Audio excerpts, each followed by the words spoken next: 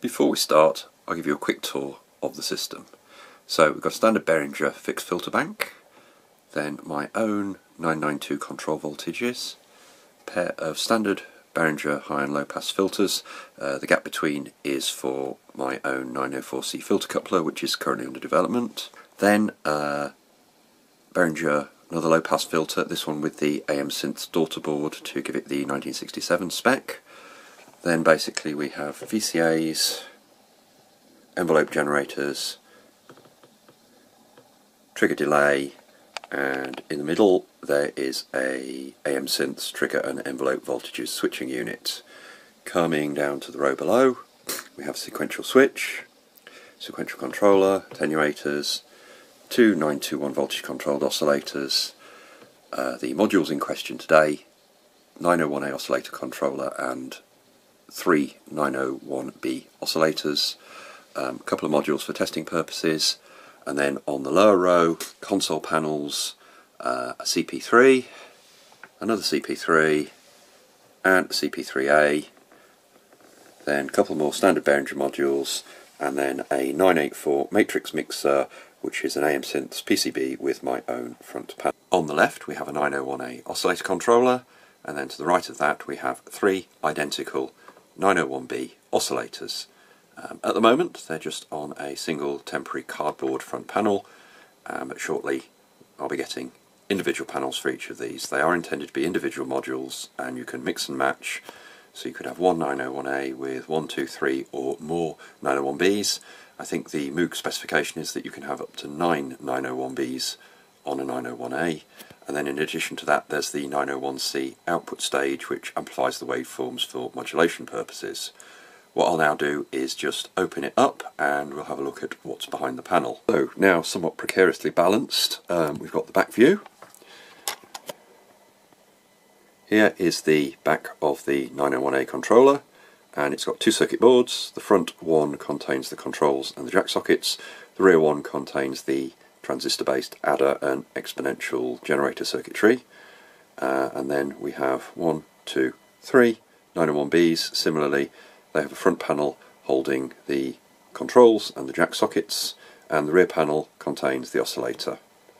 Power cable is looped across all four, so they're actually being fed from only one connection on the power distribution backplane.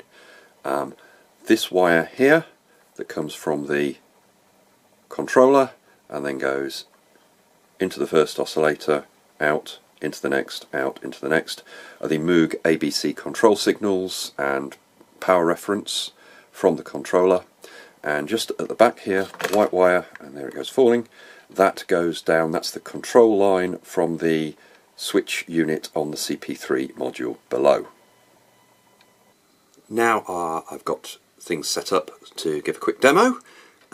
Initially not with a keyboard, in the second part of this I'll then connect the keyboard up. So what we've got at the moment is nothing. The scope is just showing the last waveform that came through, and I'm now going to plug into the sawtooth.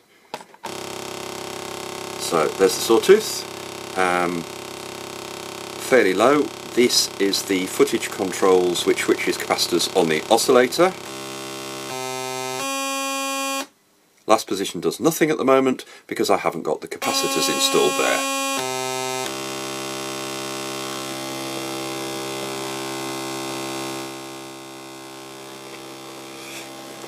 So just turn the volume down a bit. So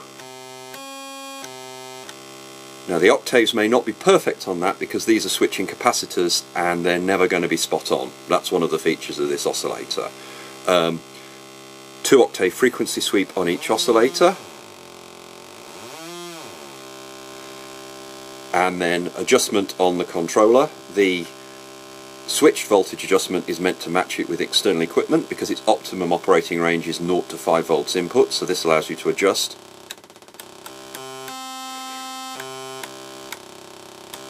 Those should be much closer to ideal octaves because they're actually switching resistors, and similarly frequency sweep on there. So now I'll go to pulse. Square. My design for the oscillators does have a preset adjustment so that we can actually set it on a perfect square wave with a nice hollow tone.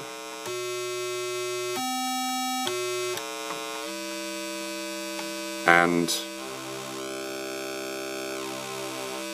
frequency, pulse width adjustment, standard Moog.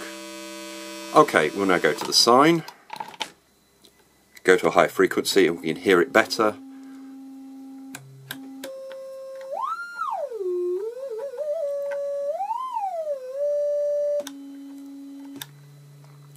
And the triangle wave.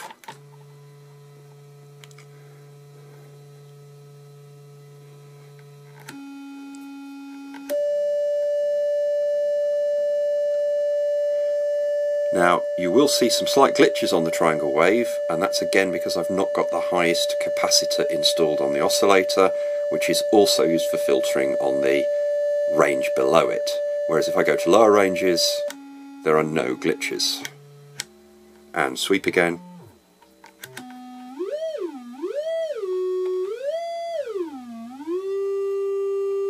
Now I've repatched. We have 3 sawtooth waves from each of the 901Bs going into a CP3 mixer. So let's start with 1.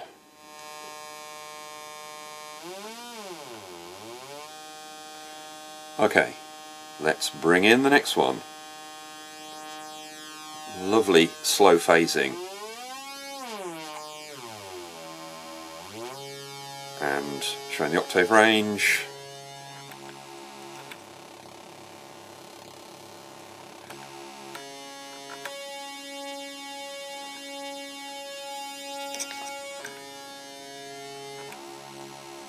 And let's bring in the third one. So they're all tuned to a rough unison. It's perhaps a bit low there.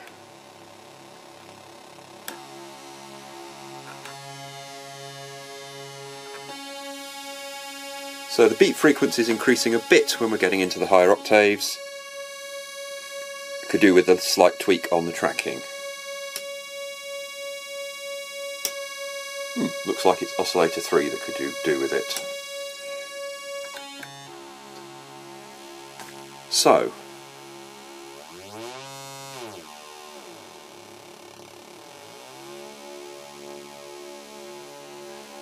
let's see if we can tune one up to a 5th.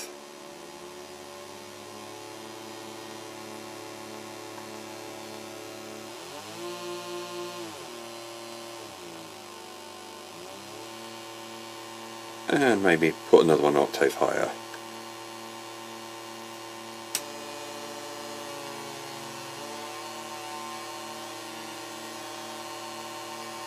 Tuning does go off when you switch octaves on these oscillators because you are switching capacitors.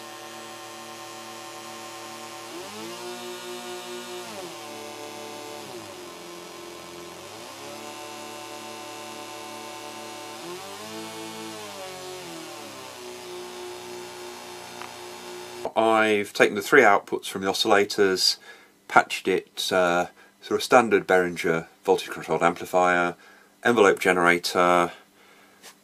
If we pan down, red light, I've got the keyboard control switched on. And if we just start with a couple of the oscillators tuned roughly in unison.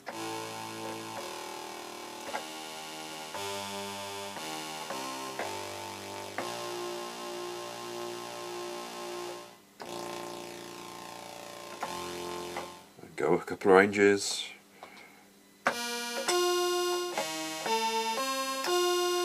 So, as before,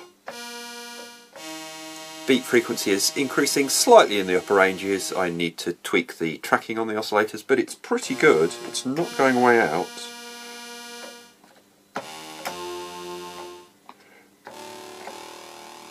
So that's 1 octave, 2 octaves, 3 octaves, 4 octaves, 5 octaves. It goes out after 5 octaves, but we can go lower. But if you want to go higher, you increase the frequency range controls on the individual oscillators.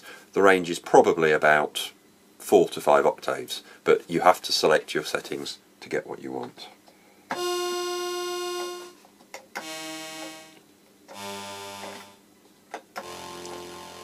So this is all square waves. Oh, let's bring in the, so that's just 2 oscillators, sorry, square waves, sawtooth waves. Let's bring in the last oscillator, which I've got tuned up a 5th.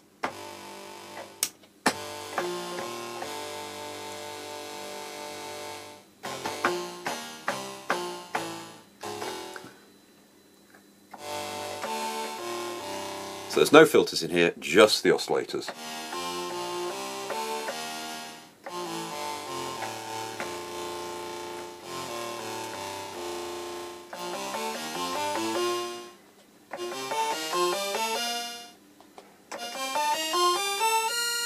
Yeah, I think there needs to be a bit more tweaking of the oscillator controller settings there for the actual scaling. Okay, one last demo. We switched from sawtooth to pulse waves.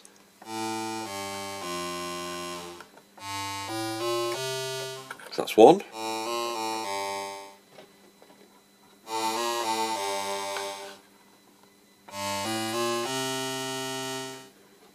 And we'll bring in the 5th.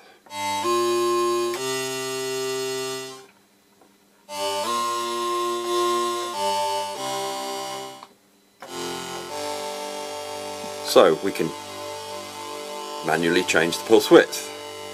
But the one thing you couldn't do with a Moog, a standard Moog, was have pulse width modulation.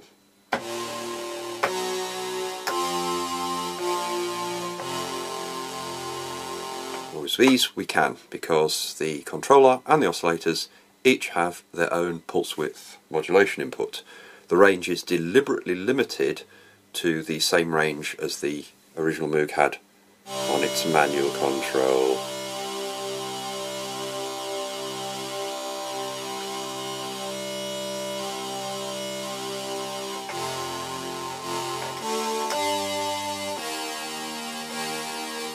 So, without pulse width modulation,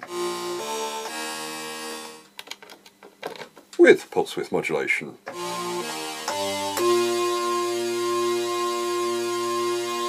So, that's the Fitzgreyve 901A Oscillator Controller and 901B oscillators. PCBs and panels will be available shortly. Thank you.